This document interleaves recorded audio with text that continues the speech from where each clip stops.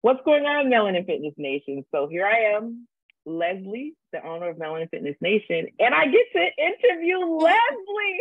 How freaking exciting is that? A Leslie and a Leslie. Oh, this is going to be so fun.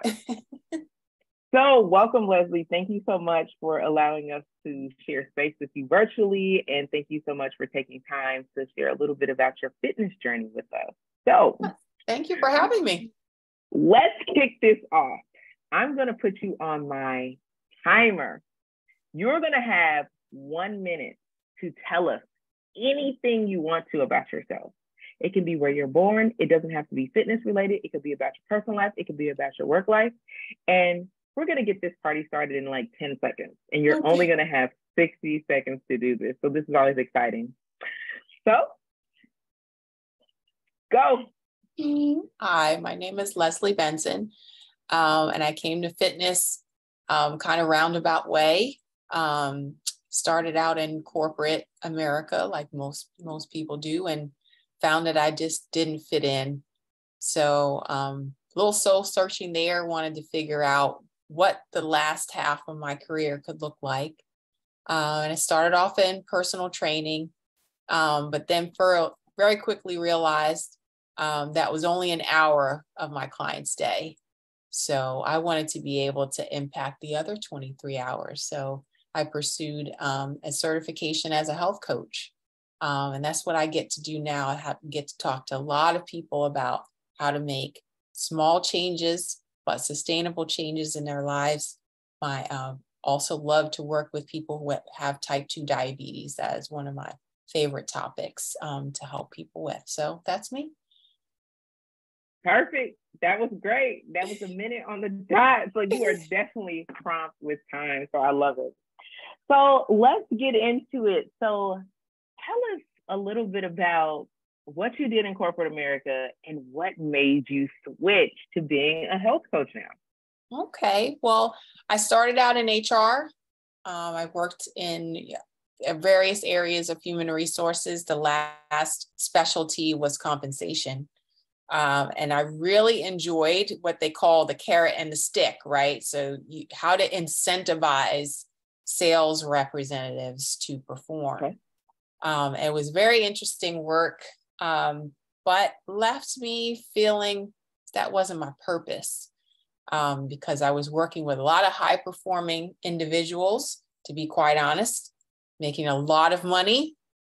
And if they were missing $5, they would explode. They would scorch the earth looking for you. So I didn't think those values were long-term for me. Also, as I work with a lot of women of color in corporate now, and what I experienced a lot of was being labeled. It's too aggressive. Right? If I told people the truth in a meeting, I was labeled that. Even I was told I made someone cry in a meeting, and to this day, I don't really believe that. I just think I said something she didn't necessarily want to hear. Mm-hmm. So being in an organization where it was more advantageous to be 20 years old, and I was 40 something at the time, knowing that my future was short in this environment. So really had a desire to build my own path. I wanted to be able to be an entrepreneur and work for myself. And my husband was very supportive in that effort. But I think that was really the catalyst, feeling like that I didn't fit in, and it wouldn't be something that I could sustain long-term. I wasn't going to be the head of HR or the head of compensation. So trying to find my own path where I felt I would add value. Nice. I like it. I like it a lot. So you have contact with so many people. So tell me how, I guess, it touches you or moves you to help somebody of color, somebody that looks like you. Tell me a little bit about that. Yeah, that's so exciting. And some of my contract work, I never know who the person is until they show up to their first meeting with me. So when I open the session and see someone that looks like me, I'm already so excited to help them in whatever way that I can, especially around things like high blood pressure, type 2 diabetes, high cholesterol, because we all know that those things are affected by lifestyle changes. And, you know, some folks that look like me, they think that those diagnoses are permanent. I'm always going to have high blood pressure. I'll just take these pills and, you know, go on with my life kind of thing. But what I've come to understand in my work is we are delicate. Our systems don't respond to all types of medicine or all types of intervention. So we have to be extremely careful about how we treat our bodies, because things that affect Caucasians affect us in different ways. And so to be able to say to someone, hey, let's just make a few changes. Don't throw out your whole diet. Let's just try to remove one thing, move a little bit more one day or the next day. And for them to trust me that the process works, and for us to figure out what works for them on an individual basis, keeping culture in the mix too. So I don't tell everybody to eat chicken and broccoli, because you know what? You don't all eat that. Right. So I have to be cognizant of where my client comes from and meet them where they're at. And so that really, I really get excited when I see someone that looks like me on the other end of the screen, and to know that they chose me for that reason, so that they thought maybe that I would understand, that I would be able to not just tell them what they should be doing, but what's going to make sense for them as an individual. Nice. Nice. So tell us about your workout style. Are you a CrossFitter? Are you a HIIT person? Are you a boot camp? You like spin, yoga? Tell us a little bit about what you like to do. So first, it's probably CrossFit. But because I'm one of your senior members, I just turned 52. There's some things, thanks. There are some things that in CrossFit that I would never be able to do. I've also had cervical spine surgery, so I don't get upside down. So things like that. But I do love the style of CrossFit. I love weightlifting. Even started to follow some power lifters. I'm not sure if I'm going to compete at any point. But I just love the concept of getting stronger. I am not fast. I do run, just not quickly. But Okay. I really love picking up heavy stuff and putting it down. So that's nice. And I have to say, black don't crack, because we would have never known how old you were. That's just the saying. I just had to say it. I mean, because people are waiting. They're probably going to be waiting to like say she's how old. So, okay, I like it. So tell me how long you have been a part of the CrossFit world, and tell me what you think about CrossFit when it comes to people of color. Interesting. So I was introduced to CrossFit in 2013. Okay. So I'd already lost probably 60 pounds, and a trainer at my fitness center, she would put us through these mini, what she called CrossFit workouts. And I really liked the high intensity of it. And so went looking around for boxes and found one in my neighborhood, and was happy there for some time, even being the only person of color there. But unfortunately ran into some bullying. So I changed, a bunch of us changed gyms in 2017. So I've been at my last box here for 5 years, and it's very welcoming. Again, I'm one of probably 2 people of color at my gym, but it's also very liberal. So we do have our conservatives, but they know that they are the minority. Okay. So I feel very comfortable there. As far as the sport of CrossFit, when I first was introduced, I tried watching the games. I follow Elizabeth Akinwale. I love her. But I also appreciated her sharing her experience, which I have noticed at competitions as well. CrossFit is very much white guys, right? So, it's very difficult to, feel comfortable in those spaces, especially because they call it elite fitness. So that being said, you feel like it's an intimidating environment to come into. And I think that there are a lot of myths about CrossFit. One being you can go to any box and feel welcome. No, that just doesn't happen. I've only been in a few different states, but I came to know on vacation, I don't try to find a box. It's just, I've been in one in Chicago. I've been to one in upstate New York. The one in Vegas I went to was small enough that the owner was running class that day, and he was very welcoming. But otherwise, I think that's a myth. And as far as CrossFit as a corporate, it's a company, they're, not really all that interested in developing people of color as their athletes, which I feel like it's a missed opportunity, because you have, really strong kids in high school that are starting to use CrossFit as their, the way that they improve their sports. We've got, kids that work out with us that play soccer, they play lacrosse, and they all say that their game has been elevated due to CrossFit. So why not, try to develop, kids to move better, move more safely, and get stronger and get better at their sport. And that includes us too.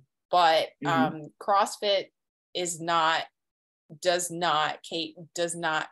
understanding or does not care too much about people of color as a group. They gave some lip service to it maybe a year or 2 years ago, but the masses, could really care less about people of color. That's my opinion. Nice. So if you're in Georgia, I'm inviting you to my box. Thank you. Thank you so much. I am very welcoming, but I also coach part-time, so you are also welcome there as well too.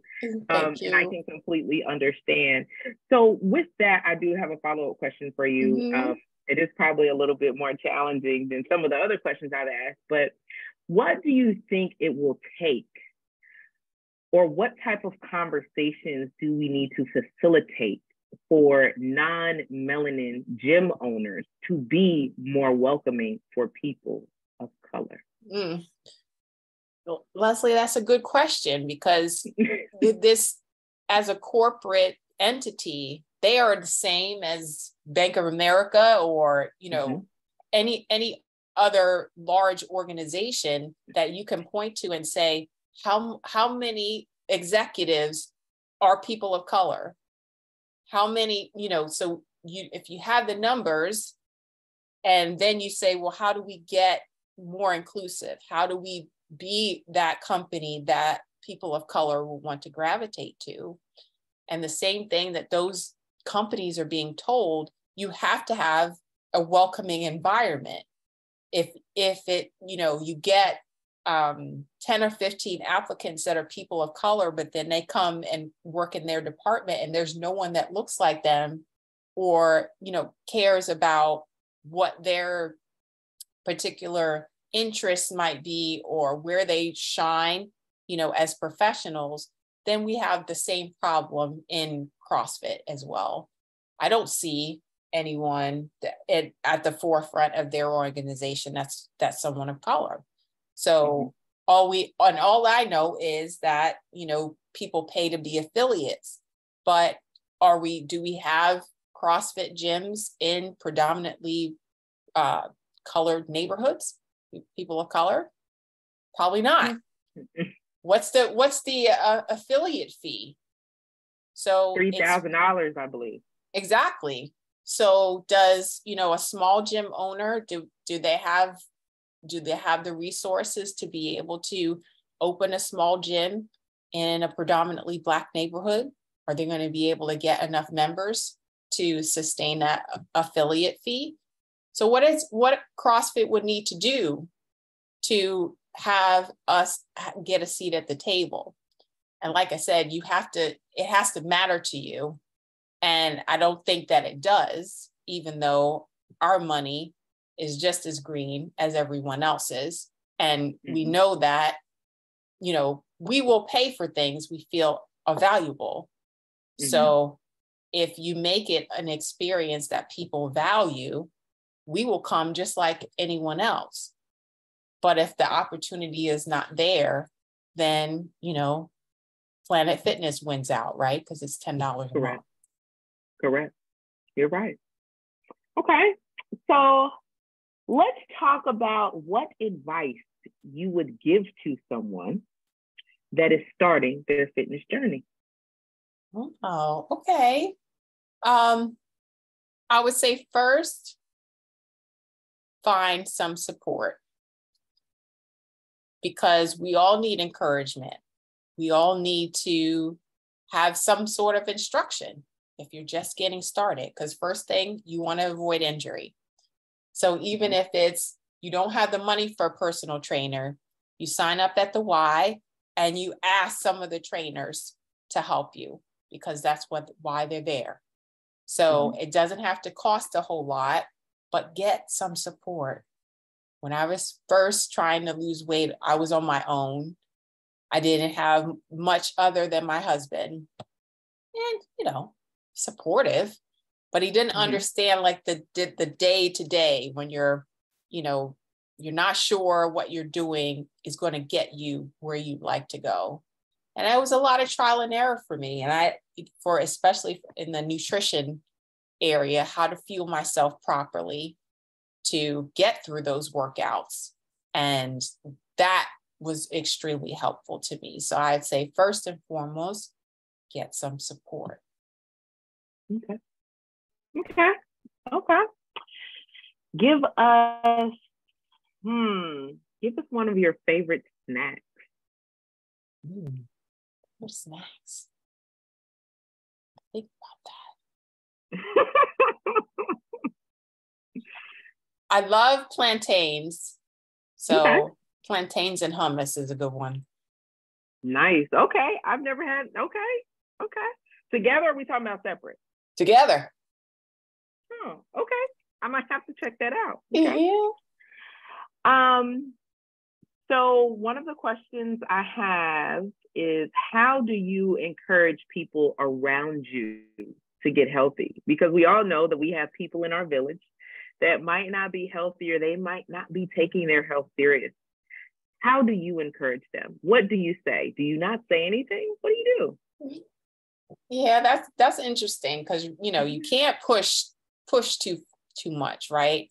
So sometimes it's as easy enough as leaving the door open. So it's a lot of people in my neighborhood, they might, compliment, oh, you looking really good. What are you doing? Sometimes I'll wait for an opening. But as a health coach, we're trained not to direct. So I like to just let things happen in terms of conversations. I have conversations with people at the gym all the time, and they don't know what I do. So that sometimes is an opening to say, how have you been feeling? How's it going? And, oh, I'm getting through these workouts and I'm low on energy. You want to talk about it? Do you want to, would you like some help? I'm available. I'm here, just telling people, letting them know that you're available to support them, but not tell them what to do, can sometimes open a door for a conversation. Love it. So what is next on your fitness journey? What goal are you working towards? A lot of strength goals, Leslie. Yeah, a lot of strength goals. I have one of my coaches, she put together a program for me. So I'm hoping to increase my bench, my deadlift, my front squats, because I can't do back squats. So hoping to get into hopefully a 225 deadlift by the end of the year.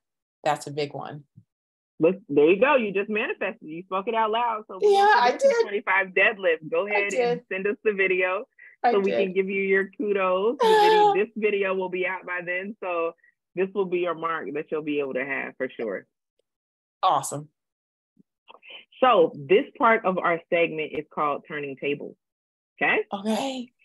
And this part of the segment, you get to ask me any question that you would like me to answer. Okay. Well, so tell me what you got. Yeah. Well, you tell me about your fitness journey. In short, I was 325 pounds at my heaviest. Completely overweight, was happy being the fat girl, but not so happy inside being the fat girl. And randomly, I was strolling online and I told myself, like, look, we should go try this. This sounds so cool. Because the LA Fitness wasn't working, the Planet Fitness wasn't working, the casual walks in the park weren't working, and the random tennis matches were not working. So I needed something that was going to work. And we went to a CrossFit gym and it was Black owned. We were met by a Black guy. His name was Aaron. Love Aaron. He needs to come back to the CrossFit space. And we just started out there. They called us the comeback kids all the time because we would go and come like 2 weeks and we would be gone for 2 more weeks. So just life. And when I started seeing results, I wanted to stick with it. And I was in corporate America. It's very hard, but it was a way for me to release stress. Then I was let go from corporate America because I would not compromise my integrity. I was a property manager at the time and the place was rat infested.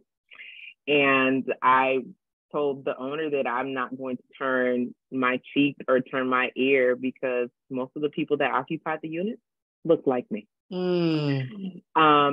So I left corporate America, got kicked out of corporate America 30 days prior to my wedding. And I just kind of set sail. I started my own business, became a business coach, virtual assistant. And then randomly, we were still in CrossFit. I had turned another corner, really got locked in on my nutrition, and I needed to do a competition. I was ready. I was finally ready. So we did a team competition. It was a team of 4. And we did that competition in North Georgia. And we were the only all Black team, of course. And of course, we had the culture, we had the sauce. It was great. And I saw like 3 or 4 other Black people in the room on all white teams. And I told my friends, like, this is crazy. Like, where the Black people at? Like, I'm not used to this. My whole being is around Black people in CrossFit. That's all I've ever known. And I told them, I said, let's start this group. We should start it on Facebook. I think we should do it. And they were like, they weren't really interested. I'm like, okay, fine. No worries. And I literally started the group. I started messaging people and saying, hey, you should come and join my group. And literally, like, in 2 weeks, I had like 500 people. And then it just kept growing and growing and growing. So when I thought about it, I'm like, what am I going to do with these people? I have no idea what I'm doing right now. And at the time, we were called Melanin CrossFitters. And I decided, like, I'm going to host a competition. Like, the gym owner's like, we should host a competition. I'm like, okay, I've never done it, but I've hosted events and they're always great. So let's do it. And I hosted the first Atlanta Masters Classic, which we hope you can come to in the future.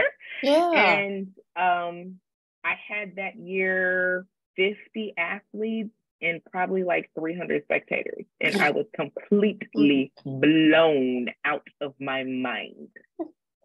And I just recently looked at the photos because now we're on year 3. And there are people that I've seen like, he came? Like, he's always tagging us in videos. I'm like, they came and I didn't even see them like my first year. So I was so engulfed in stuff. So literally that's been my fitness journey.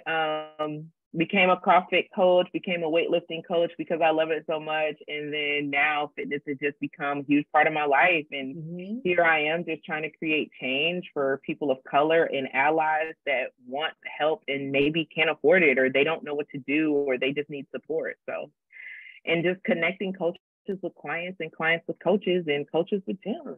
So that's really it in a nutshell. Well, that's a lot, lady. Thank you so much for sharing that. So inspiring. Thank you. Thank you. What other questions do you have for me?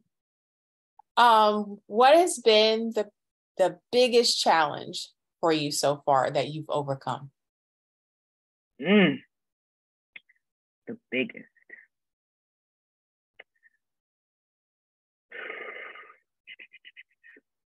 I don't know. I have like 3 that are all on the same level. The biggest challenge. Maybe probably getting my cease and desist letter from CrossFit headquarters. Interesting. I think taking a step back to reevaluate, even though I was going to change the name prior to, I think that played a huge role in me just quieting myself. Nope, I take that back. That's not my biggest challenge. Nope, take it back. My biggest challenge was 2021 when I lost my uncle unexpectedly in August. And then I lost my dad probably like in December. Oh, after that, so sorry. And then after that, I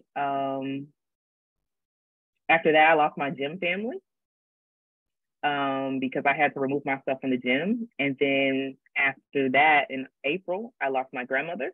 And then I attempted to move into a new house. And after that, my spouse had surgery. And after that, I had surgery. So literally, that was probably the hardest thing emotionally. I think just dealing with so many losses was very huge for me. And I think I still process that a lot differently. I think one of the biggest things I think coming out of it is just, you've been sharing space with so many people and then they're no longer there. It's just different, and it just creates a different change, a different environment for you. So to be able to pick up the pieces after that and just try to create something. And I really feel like the group, which many people probably don't know, but the group on Facebook and on Instagram really just held me together. And they held me down during that point just by being able to post and stuff like that. When I didn't want to work out, I wasn't feeling like working out, or my lift wasn't good enough. I missed the lift because I wasn't focused. So just being in that space alone was probably the most challenging time that I've ever had. That is a lot to carry. So yeah. What other questions do you have for me? Oh my goodness. So what's your vision? What is your vision for this space? I'm curious. So the vision is big, but the reward I think is even bigger. So ideally in probably like next year, I'm working on that. I would like to have a gala to where all of us come out, whether that's allies, people of color. We have a weekend maybe filled with like a couple of talks during the day on Saturday. And then in the evening, we're in our black tie affair with sneakers and just having fun, maybe a silent auction and just talking about what's to come. I would like to get fitness spaces outside if possible for people to be able to work out, because one thing that COVID taught us is that you need to be self-sufficient. And you can't always think that the gym is going to be open and available to you at any time. So I think having spaces for people to work out free of charge would be absolutely great. Or even if they have to log on to an app for like $5.99 a month and, hey, I need to go to the park and do this workout, then I think that's ultimately great. I would like to host a team competition this year in September. And then I would really like to start supporting gym owners, because I don't think gym owners and coaches have enough support. I talk to a lot of people. They always tell me, I want to open up a CrossFit gym. And I'm like, no, don't open up a CrossFit gym. It's not that great. Like, no.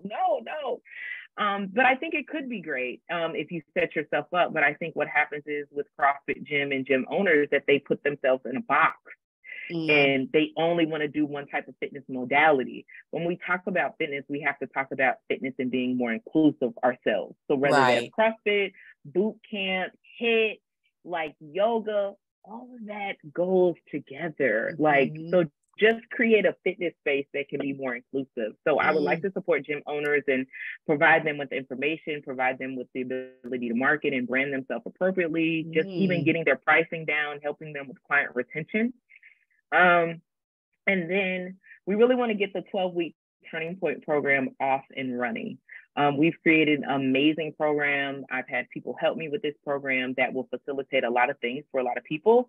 It's scalable and sustainable. So 12 weeks of fitness. They will get a DEXA scan test pre and post 12 weeks. They're also going to get nutrition coaching. So therefore, they'll be able to have their macro factor for those 12 weeks. They'll be able to do a fitness group. So they'll be able to do hybrid or completely in person. They'll have therapy sessions as well to talk about their relationship with food and how to grocery shop and how other influences can affect your overall eating.